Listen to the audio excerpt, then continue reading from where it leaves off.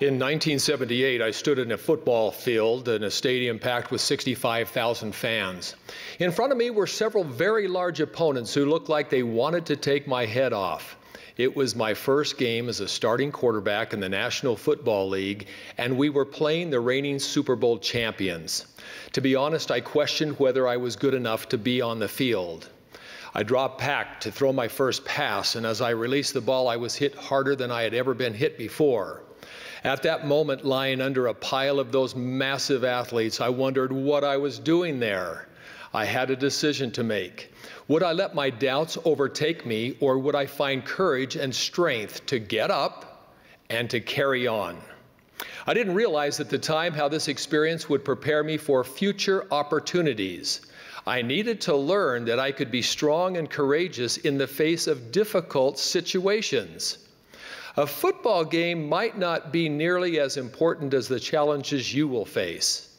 In most cases, there won't be a stadium full of people watching, but your valiant decisions will have eternal significance. Maybe we don't always feel up to the challenge, but our Heavenly Father sees us as fearless builders of His kingdom. That is why He sent us here during this most decisive time in the world's history. This is our time. Listen to what President Russell M. Nelson said shortly after becoming president of the church. Our Savior and Redeemer, Jesus Christ, will perform some of His mightiest works between now and when He comes again. We will see miraculous indications that God the Father and His Son, Jesus Christ, preside over this church in majesty and glory. Mightiest works? Miraculous indications? What will that look like? What role will we play, and how will we understand what to do? I don't know all the answers, but I do know that the Lord needs us to be ready. Worthily exercising priesthood power has never been more crucial. Do we believe God's prophet? Can we find and fulfill our destiny? Yes, we can, and yes, we must, because this is our time. When we hear stories of God's mighty servants who came before us, like Moses, Mary, Moroni, Alma, Esther, Joseph, and many others, they seemed bigger than life. But they were not that different from us. They were regular people who faced challenges. They trusted the Lord. They made the right choices at pivotal moments. And with faith in Jesus Christ, they performed the works required in their time. Consider the Old Testament hero Joshua. He was a devoted follower of Moses, one of the greatest leaders in history. After Moses departed, it was Joshua's time. He was to lead the children of Israel into the promised land. How would he do that? Joshua had been born and raised in slavery in Egypt. He had no handbook or instructional videos to help him. He didn't even have a smartphone, but he did have this promise from the Lord. As I was with Moses, so I will be with thee. I will not fail thee nor forsake thee. Be strong and of a good courage. When I was a new and inexperienced 70, I received an urgent phone call from the office of the First Presidency asking if I would represent the prophet in visiting a young man in the hospital immediately. The young man's name was Zach. He was preparing to be a missionary, but had been in an accident and suffered a serious head injury. As I drove to the hospital, my mind raced. An errand for the prophet? Are you kidding? What am I going to face? How will I help this young man? Do I have enough faith? Fervent prayer and the knowledge that I possess the authority of the holy priesthood became my anchors. When I arrived, Zach was lying in a hospital bed. An orderly stood ready to whisk him to the operating room so doctors could relieve the pressure on his brain. I looked at his tearful mom and a fearful young friend standing nearby, and I knew clearly that Zach needed a priesthood blessing. His friend had recently received the Melchizedek priesthood, so I asked him to help me. I felt the power of the priesthood as we humbly gave Zach a blessing.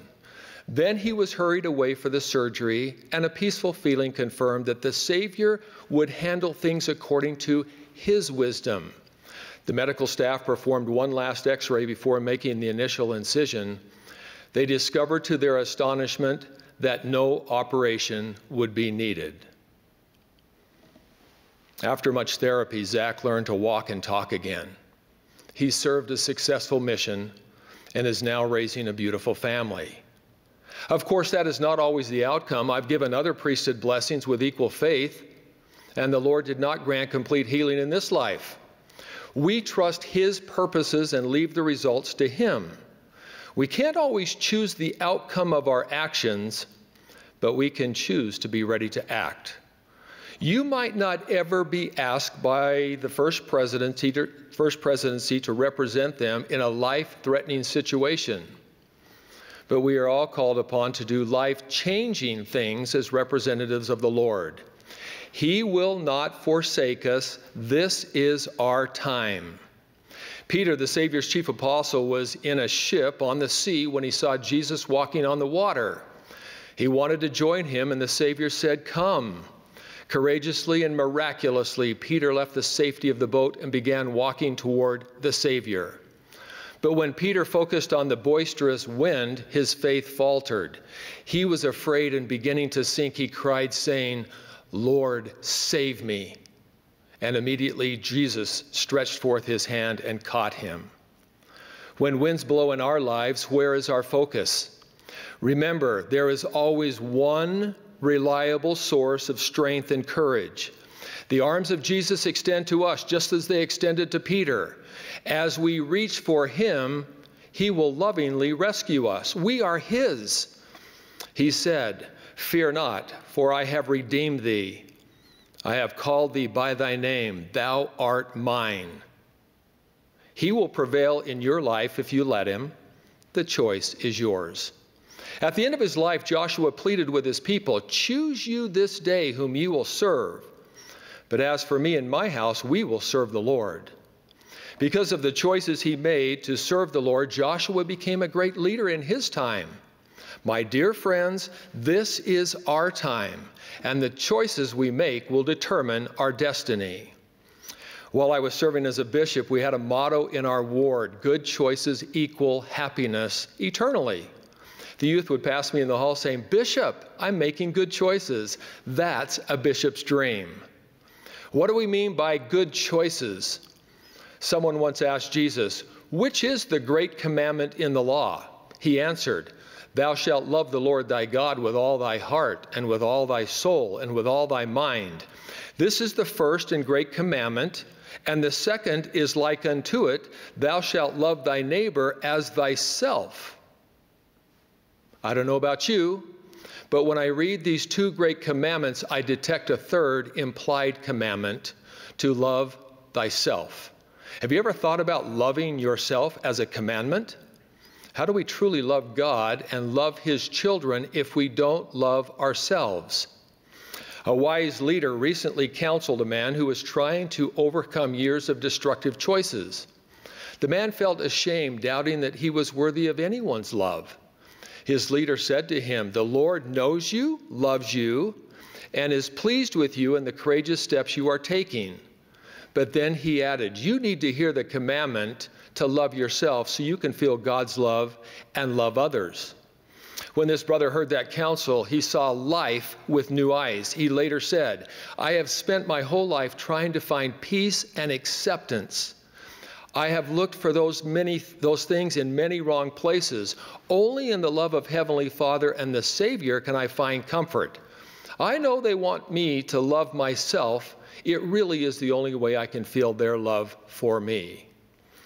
As Heavenly Father, our Heavenly Father wants us to love ourselves, not to become prideful or self-centered, but to see ourselves as He sees us.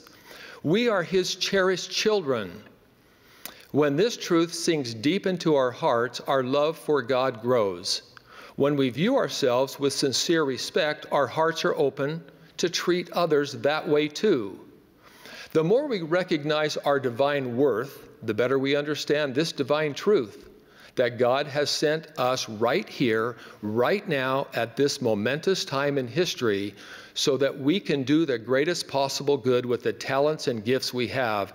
This is our time. Joseph Smith taught that every prophet in every age looked forward with joyful anticipation to the day in which we live. They have sung and written and prophesied of this our day. We are the favored people that God has chosen to bring about the latter-day glory. As you face your daily challenges, remember this reassurance offered by Elder Jeffrey R. Holland. So much rests on our shoulders, but it will be a glorious and successful experience. The victory in this final contest has already been declared. The victory is already in the record books, the scriptures. On this beautiful Easter and very special weekend, may I extend an invitation that we all pray to recognize and embrace our individual roles as we prepare for the glorious day when the Savior comes again. The Lord loves us more than we can comprehend, and He will answer our prayers. Whether we are on a football field, in a hospital room, or in any other place, we can be an important part of these remarkable events because this is our time. In the name of Jesus Christ, amen.